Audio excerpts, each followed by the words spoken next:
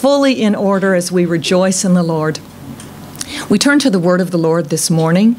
As you can tell by looking at the time, it's going to be a short word of the Lord, but that was part of it. We knew it would be this way, and next week we'll continue as well. The next week, so we've said next week's celebration, it's more of the same. So we want you to not just look at, it's just today that we're having our anniversary celebration. It's next week as well. As we celebrate 25 years of God's faithfulness to us. Some of us have been here from the very beginning, just a few of us. Not so many anymore, right? Just a few of you. Some of us came along at other times, a little bit later and a little bit later and a little bit later. And some of you have just become part of what God is doing here just within this year as well. But it takes every person. Yes. It takes every part. In a building, there is the digging. In a building, there is the foundation. Foundation has to be good, and we praise God for good foundations. But if all you have is a foundation, that's not enough, is it? There has to be more. There have to be walls. There have to be doors. There have to be windows. All of these things that are put together in a physical building. And the same is true in the building of God as well. It takes all of us. It takes all parts. And God brings us in because we are His building. We are His plan. We're His project. We are His work. And we are part of what God is doing, and it's a great thing. So that's what we're going to look at for just a short time this morning. We're going to turn all the way back to the Old Testament, and we're going to be looking overall at something that took place 2,460 years ago, less 1 week. You see, some of Old Testament dates we know very exactly because we have surviving records in Persian calendars, and because the records were accurate, we can come all the way and compare it with modern calendars, and we can say, okay, this is exactly when this happened. So less 1 week, what we're going to be talking about happened 2,460 years ago. But it speaks to us today as we celebrate 25 years of God's faithfulness. We're going to be talking about God restoring His people back to their homeland after they had been taken into idolatry. And this story, we'll talk about where it's found, and then we'll apply it to our own lives and to ourselves this morning. Because of their idolatry and because Israel had broken their covenant relationship with a faithful God, God in love, it's always in love, God in love had allowed His people to be taken into captivity so that their hearts would turn back to Him again. That's why God was doing it. God did nothing out of hatred. God did nothing out of, I'm angry with you and you're bad, but in love, because He wanted to restore His people to Himself. So they were conquered by the Babylonians, and they were taken off in exile to a country far from their home. They were taken to a country that was full of idolatry, but you know, that really wasn't a big deal because God's people had already become idolatrous in their hearts. They'd already turned from God, and so God allowed them to receive what they had chosen, and they were taken away to Babylon, far from their home. They were taken to a pagan, idolatrous country, and they were there for 70 years. But God was still working, and God still had a plan, and God had a plan to bring His people back and to restore them. So let's look at the next slide. What was God doing? God's purpose was to restore His chosen people, just as you and I are His chosen people, by a whole list of things. He was going to bring them back from exile in Babylon, and then He was going to help them in the rebuilding of the temple, and then He was going to renew their covenant relationship with Him, and then part of it as well, He was going to encourage them and stir them up to rebuild the walls of Jerusalem. All of this was part of what God was going to do. But all of this, the restoration of God in all of these areas, was going to take almost 100 years. We want God to move really quickly, don't we? Don't you? I do. I say, God, I pray, and God, do it now. God, do it now. But sometimes God moves a little bit more slowly than we would like. God still had a plan. And brothers and sisters, even when God is moving slowly, much more slowly than you and I would like, it doesn't mean that He doesn't have a plan. It doesn't mean that God is trying to figure things out. God always knows what He's doing. in the church and in your life and in my life as well. God has a plan. And so he was working to do this. It took about 93 years, so almost 100 years. And the story of this is found in the books of Ezra, Nehemiah, Haggai, and Zechariah. And you say 4 books this morning? No, not 4 books this morning. We're going to have the summary of it, but we're going to look at some things that will speak to our hearts this morning. This is God's message for us as we celebrate 25 years of faithfulness. It's just as clear to me. He gave this message to me so clearly in the weeks up to this and confirmed it just in these last few days. And so we look at this, and it fits our theme of finding, following, and fulfilling, serving God's purpose in our time.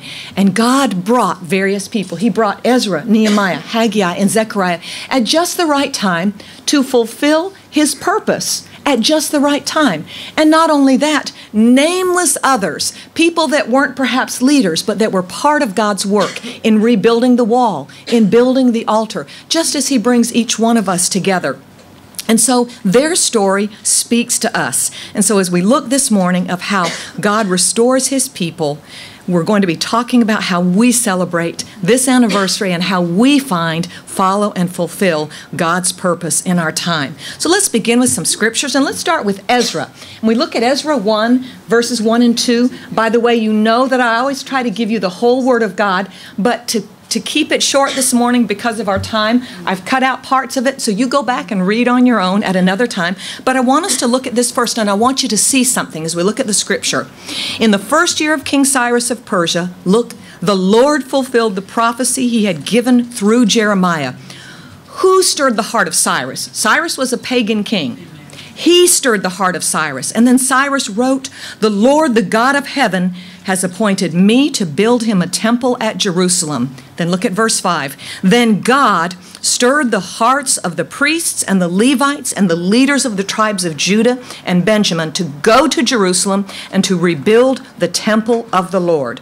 What do we see here in this first verse? What do we see? Let's look at it. Go ahead and click. What do we see next in this verse? Back up, please. Is there something up there? There's no something up there? Okay, I'll give it to you then since it's not up there. When you see this, there we go. Oh, okay. It's a miracle. Amen. Our purpose, calling, and motivation originate with God. It originates with God. Brothers and sisters, when it is God's work and God's purpose, it always begins with him. I didn't suddenly have an idea. You didn't suddenly get an idea one day and say, hey, this is good. Why don't I do this for God? When it is a good work, when it is God's work, it comes from him. You can ask any one of these missionaries who have gone back to the Philippines. I can tell you, not one of them sat here in Hong Kong and said, hey, I'm going to give up a steady, stable income and go back and start serving the Lord with no guarantee of any income and do something for which I will probably be criticized, and my family will probably say, what are you doing with your life? And people will persecute me and oppose me, and I won't even have a really good health insurance plan or a retirement plan. Not one of them decided to do that on their own. Every one of them, the idea that came into their hearts, the idea that came into their minds, it came from God. It's God's plan. It's God's idea. It comes from him. It's not, oh, I've just had a good idea. And brothers and sisters, in your life and my life, young people, I'm speaking to you this morning as well. God has purposes and plans for you. It comes from him. And when it comes from him, it's always something good. And God will always work in your life to make it happen and to work it out. Don't give up. Don't get tired. It comes from God. And what comes from God and what God puts in your heart and what God puts in your thoughts, he'll be there to work with you to make it happen. This is how God works, as we see it with the story of restoring his people in Ezra and Nehemiah and Haggai and Zechariah. So when we see it's God's work and God's purpose, it always begins with him. It's not with you and not with me. He knows what needs to be done. He knows when. He knows the right time. He knows who. He has the right people. And he knows how. He knows how. And so the people begin to work. And so God stirred their hearts. The priests and the Levites, they went back to Jerusalem. It was tough to go back to Jerusalem, even though it was their home. Their lives were established in Babylon. Many of them had become very wealthy in Babylon. They'd been there many, many years. And to leave that and to go back was not an easy thing. And when God has purposes and plans for our lives, and He puts these things in our hearts and lives, it won't always be easy. It will sometimes be going into something that is unknown. It will sometimes be going into something that is difficult. It will be sometimes going into something that you think, this is bigger than I am. How can I do this? And by the way, I don't just mean going to another mission field. I mean all of us in the areas of our lives. It may be something He's calling us to do or be in school, and it will be bigger than we are. But when it is God's purpose, when it is God's plan, you can trust Him. You can trust Him. You never have to be afraid. You never have to think, I'm out here all on my own. Oh no, what am I going to do now? When God puts His purposes and His plans in your heart and in your mind, He is there to work it out, to fulfill it, and you don't have to be afraid. And so they begin to work. They begin to work, and then, but as they began to work, they got bogged down and they got tired. Have you ever gotten bogged down and tired in the work of the Lord? You've been doing, and it's just tiring. Now, all the missionaries just nodded their heads very vigorously, and all the rest of us are thinking, how can the missionaries feel that way? They're the missionaries. They're always excited. They're always full of enthusiasm. They're always full of zeal. Nope, that's not the way it is. Life is life, whether it's on the mission field or in Hong Kong or in your family.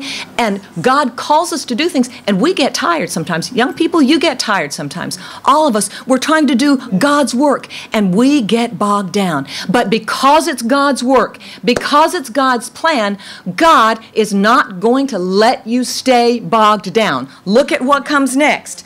Look at what happens next. Haggai 1:14. So the Lord, this is sometime later now, so the Lord sparked the enthusiasm of Zerubbabel, what a name, governor of Judah, and the enthusiasm of Jeshua, or Joshua is another another translation of that name, the high priest, and the enthusiasm of the whole remnant of God's people. They began rebuilding the house of their God. Amen. Brothers and sisters, the Lord's eyes are upon you. He knows when you're down. He knows when you're tired. He knows when you feel like giving up. He knows when you feel like, Lord, it's been a long time. It's been a long time. But God will fulfill His purpose and His plans in your heart, in your life, and through you. You think back to those early days, many of you, when you first became a Christian, when God called you. Remember the excitement and the zeal? Oh, it was all for Jesus, all you wanted to do. And then we come along, time goes on, life happens, and we kind of lose our zeal sometimes, don't we? We lose our excitement sometimes. Let the Lord spark enthusiasm in your heart again for His work and His plans in your life. God has not thrown aside His plans for you or for this church. He still has a plan, and He's still working, and He will spark enthusiasm in our hearts. By the way, brothers and sisters, this is not somebody saying, okay, I'm going to be excited, I'm going to be excited. This is not what this is, because that doesn't last very long. When the Lord stirs our hearts again, it is something that makes us move. It's something that gets us going again in the direction of the Lord. Amen? It's not just something that I generate, because when it is self-generated, it doesn't last very long. But when it comes from the Lord, it gets us moving in His direction, in His plans, and in His purposes. So years pass, and they start rebuilding the temple, and then they built the temple. But God's plan is not finished yet, because the walls of the city aren't built yet. So what do we see next? We look at Nehemiah 2:12, and this is many years later. Ezra is back, and then Nehemiah is in Babylon with a very good job. Those of you who left good jobs to go back to the Philippines, Nehemiah had a very good job. He was working for the king. It was a good position, and God began to stir his heart. And then he returns to Jerusalem, and what does Nehemiah say? I had not told anyone about the plans God had put in my heart for Jerusalem. Where did those plans come from? They were big plans. They came from God. They came from God. It wasn't man saying, I'm going to do something great. It wasn't a man saying, I'm going to do something that's going to be mighty and everybody's going to notice me. The plans came from God. And when they come from God and they are put into your heart, into my heart, what God wants to do, what God wants you to be, what God wants you to become, you can trust Him. They come from God. He will fulfill that in your life as you respond to Him and as you work with Him. And then we go a little bit further, and what do we see in Nehemiah 7:5? The work wasn't finished yet. They needed to put people in the city. In Nehemiah 7:5 we read, so my God gave the idea. My God gave the idea. That's one of the reasons I love going back and looking at this, though this story is so old. You see people who give the glory to God for His work and His plans. Sometimes in our Christian world today, wow, so many people saying so much, I'm going to do this and I'm going to do that. Sometimes it seems so boastful, doesn't it? And I'm going to whatever. You don't see that when it's God's plan and when it's God's work and when it's God's purpose. When it's God's plan and work and purpose, God gets the credit. God gets the glory, and it goes to Him. And Nehemiah says, my God gave the idea. My God gave the idea. And so this is what we see, brothers and sisters, in the big things of your life, in the little things of your life, in all of these areas of God, God will show us His purposes. He will show us His plans. He will lead us into His work. It comes from Him. And when it comes from Him, you can have full confidence to go ahead and do it. As I stand here this morning, I think of some of the testimonies of some of you that have come to me, or you've come to Pastor Renee, and you have said to us privately and quietly, I think God is saying this to me. Well, sometimes you didn't even tell us that. We didn't find out about it till later, as with Mayette, Pastora Mayette, when she went back. God had already told her what He wanted her to do. She didn't tell anybody. She just went back. And I think of others of you, when Chris and Janice, when they began their business and they wanted to honor God with the way they did their business at a time when the Hong Kong economy was crashed at the lowest it could be, but they felt it was from God. And so they stepped out in faith, and others of us as well. You can trust God with His plans and His purposes. You just make sure it comes from God. Make sure it's not your own idea. Say, oh, I'm going to do this. You make sure it comes from God. And when you know it's coming from God, then you can step out and step out and step out into what God has for you. So that's something we learn as we look at this. But that's not all. That's not all. What are some other things that this story speaks to us? So let's look at some other scriptures this morning, and let's look at this. Let's look at Nehemiah 2:18, and I've highlighted. Look at this one first. He goes back to Jerusalem, and then he meets with them, and he's going to tell them the idea God has given him to rebuild the wall. That's what happens at this point. They've already rebuilt the temple. Some of the people have already returned. Not everybody has returned yet, so God's work is not finished yet. But what do we see here? Look at what Nehemiah says. Then I told them about how the gracious hand of God had been on me and about my conversation with the king, and they replied at once, yes, let's rebuild the wall. Now, look at this next sentence. So they began the good work. I love that phrase. They began the good work. Brothers and sisters, listen carefully this morning. If it is God's work in you, if it is God's work through you, it is a good work. It's a good work. God does good things. He doesn't do bad things. And if God is working, it's something good. It's something good. God always does things that are good. He always does things that are good. We so often refer to Romans 8:28 that God, He's working in us, and He's bringing something good. And sometimes we go through times in our life and we look at it and we're following the Lord as best we can. We're serving Him as best we can. And we look at our lives, or we look at the situation and we look at it and we say, well, honestly, Lord, this is not beautiful. This doesn't look very good, does it? Have you ever gone through things in your life and you look and you think, this isn't good yet? This isn't good. Brothers and sisters, if it's not good yet and you are walking with God, you keep on walking with God. He hasn't worked it out yet. There's still a timing. You stay with Him. He will make something good. And if it is God's work, it's good work. It's good work. It's good work. It's worth something. It's worth something. It's worth something, brothers and sisters. It's not of no account. It's not something little. It's not something that doesn't matter. I mean this, brothers and sisters, in your life. What God is doing in your life. It may be big things. It may be small things. It may be something God wants you to do. It may be something that God wants to do in you. He's working in you. He's working in me, making us like Jesus. Don't discount it. Don't treat it as unimportant. It is a good work. Because it's God's work. Amen? Amen? Amen. Now, let's look at another passage. So if it's God's work, number one, it's good work. And then we move forward to Nehemiah 6. Nehemiah, at this point, they have finished rebuilding the wall. And let's look what happens next. But you know, even though the wall has been rebuilt, there's still enemies around. And so they sent a message. The enemies sent a message. And Nehemiah has the wisdom of God. And he says, but I realized they were plotting to harm me. So I replied by sending this message to them. I love verse 3. I love verse 3. I love verse 3. He says, I am engaged in a great work, so I can't come. Why should I stop working to come and meet with you? 4 times they sent the same message, and each time I gave the same reply. I love this. Let this be a refrain in your heart. I am engaged in a great work, so I can't come. Why should I stop working to come and meet with you? Brothers and sisters, if it is the work of God, number one, it's a good work.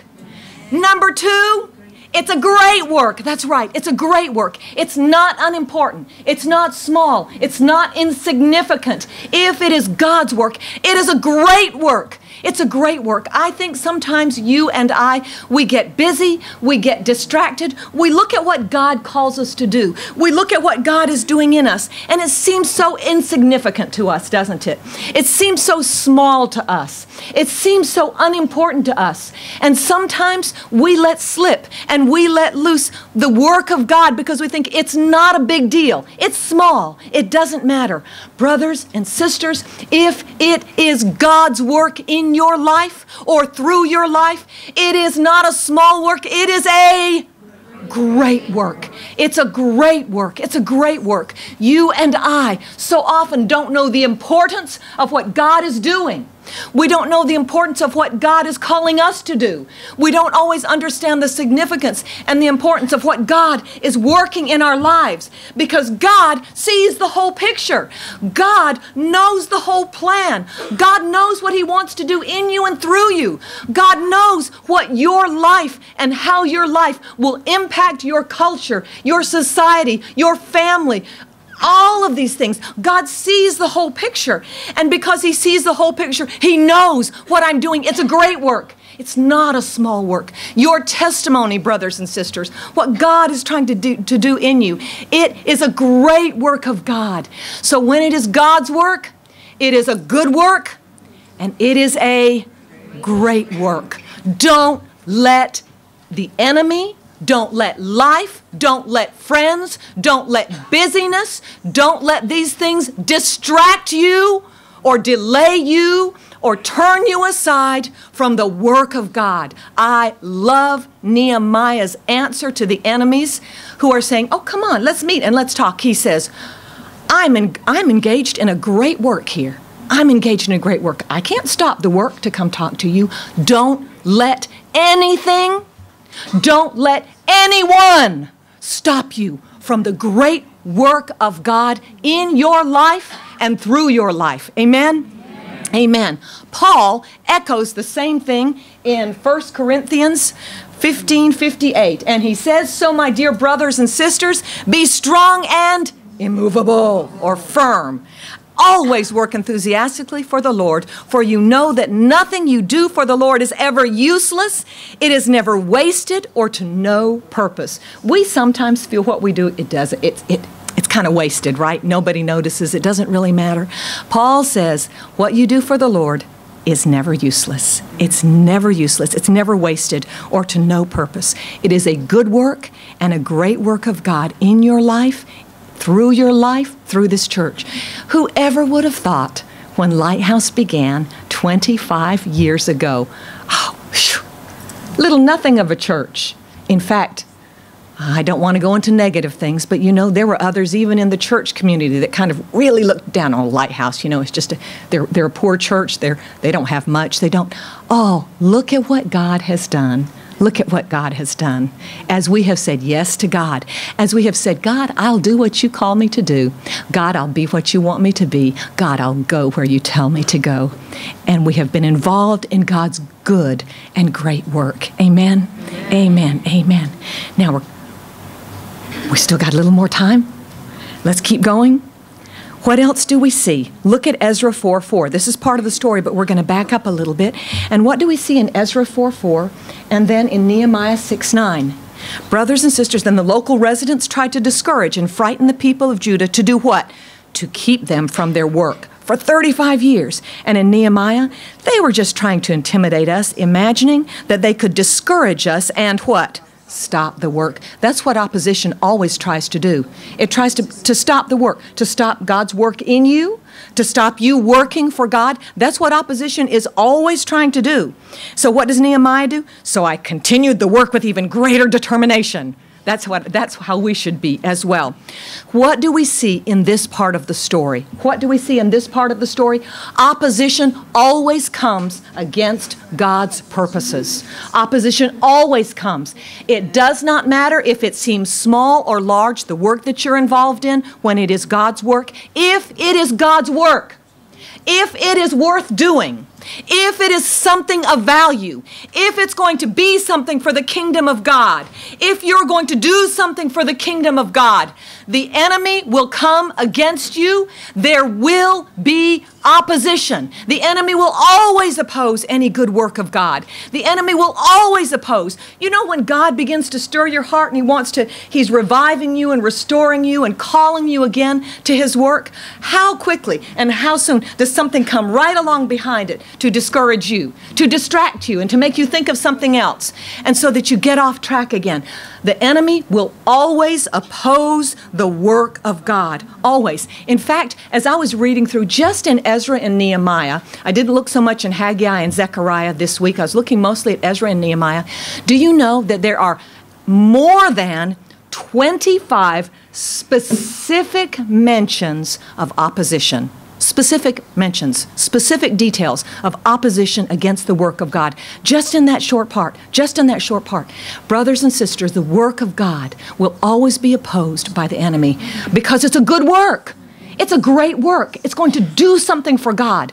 And so what happens? We say, as Nehemiah said, so I continued the work with even greater determination. The same thing when God begins to work in our hearts and our lives.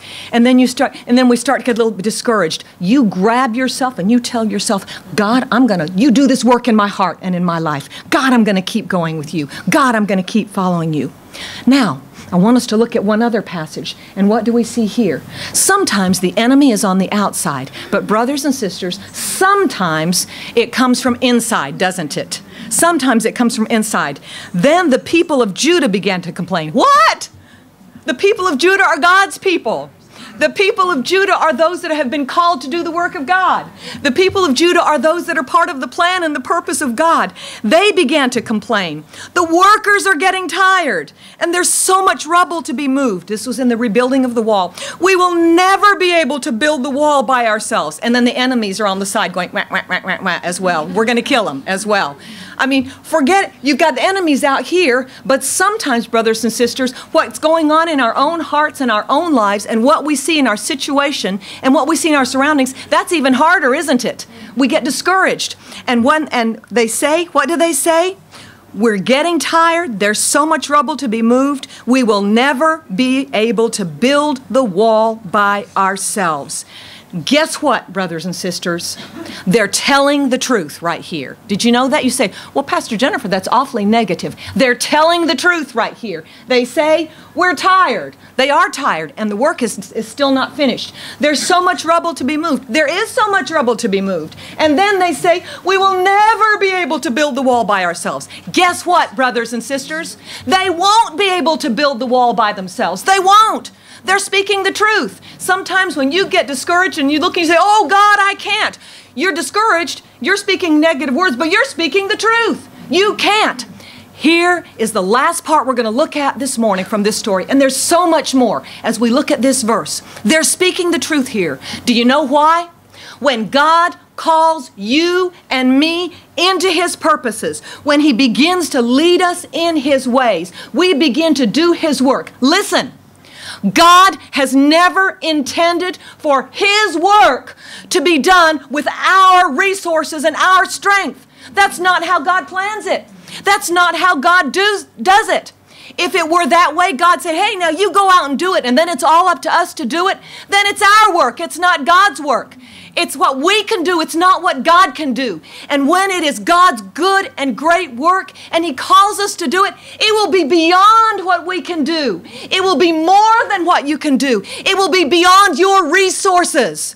It will be beyond what you are as a person. It will be beyond the skills and the capabilities you have when God calls you to speak and to go and to do and to be. It's beyond you. It's beyond me. That's the truth. But God doesn't intend for you to do it on your own. He doesn't intend for me to do it with what I have and with who I am. This is where God steps in. This is where God steps in.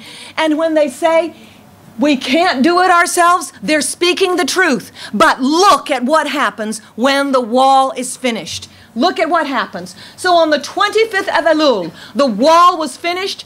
Just 52 days after we had begun, when our enemies and the surrounding nations heard about it, they were frightened and humiliated. Look at the last sentence. What does it say? It says they realized this work had been done with the help of our God. Amen. Here's the truth, brothers and sisters. The work of God will be done with the help of our God.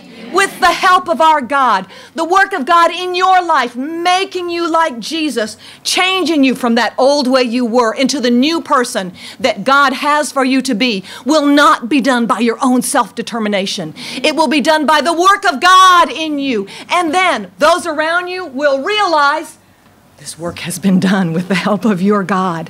Whatever God does, it will be done with His resources. It will be done with His help. Do you remember what Dad said at the video we looked at last week? And those of you who say, what video, what video? We encourage you, go back and look at the Lighthouse Facebook page. We posted it again. It's the story of Lighthouse, how it can begin. Remember what Dad said? Dad says, we do what we can do, and that's all we can do. And then God does what only He can do. And that's when the miracle happens. That's when the miracle happens. If it is God's work, it's a good and great work. If it is God's work, it's going to take God's help. If it is God's work, there's going to be a miracle in it because it's beyond what you and I can do. Amen, amen, amen. And so we close with 1 Corinthians 15:58 again. So, my dear brothers and sisters, this is our encouragement to you as pastors this morning. Be strong and immovable, firm. Always work enthusiastically for the Lord, for you know that nothing you do for the Lord is ever useless. It's never wasted or to no purpose. Amen? Amen. Amen. This is the word of the Lord to us this morning. We take it into our hearts and our lives. Oh, there's so much more. There's so many wonderful things, but this is the word of the Lord for this morning. And I invite you, you've been seated for a little while now. I invite you to stand. Let's pray about this word of the Lord. Shall we do that? Let's pray about this word.